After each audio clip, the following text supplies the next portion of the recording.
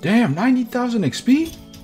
Yes, you can actually get 90,000 XP from a single zombies match. You can go ahead and use this method to get a ton of weapon XP as well and some battle pass XP. If you guys want to get similar results, go ahead and follow every step that I told you guys in this video and make sure you watch until the end so you can make sure you do it correctly. But the first step, what you're going to do after loading into the zombies is you're going to go to your weapon, select the weapon that you do want to level up, and go ahead and put it in your insured slot. This allows you to keep the weapon even after you lose it, because the MW3 zombies is pretty much similar to DMZ, however it's a PvE mode, so make sure you do put it in your insured slot. Once you have chosen your weapon, go ahead and put any tactical or lethal, does not matter. Honestly, it is actually very useful if you put something that has a large splash damage that helps you get rid of a ton of zombies at once. Once you do that, make sure you choose your power up, the energy bomb, because that allows you to clear a ton of zombies all at once. Once you're finished with your loadout, make sure you're not on fill and you can go ahead and load into the match now. One last thing before loading into the game is make sure if you have any double XP weapons, you activate all of them.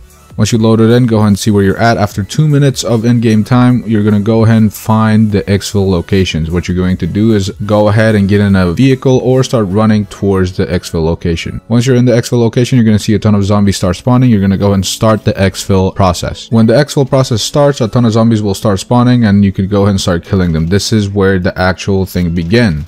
As you're doing the exfil and there's a big train of zombies behind you, what you can do is use your lethals. Like I said, make sure it is a splash damage one, such as grenades and stuff like that cause explosions. What I used was the bomb drone as well as the bouncing Betty. They do a lot of damage and the damage radius is big. This will allow you to fill up the energy mines bars, and that way you can go ahead and throw that right after you throw your lethals.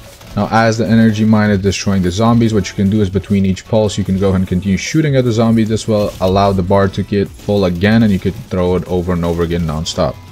After the helicopter has landed and you've pretty much killed all the zombies, do not get in the helicopter, let it go away. After the helicopter has been gone for a minute, the exfil location will turn on again and will be activated, and you can go ahead and start the process once again. You can continue doing this until the time has gone down to about 5 minutes or so, give or take, it doesn't really matter, but just make sure you do the exfil.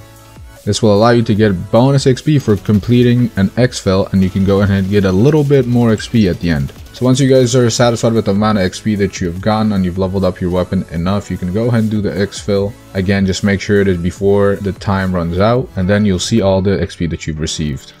Bye bye.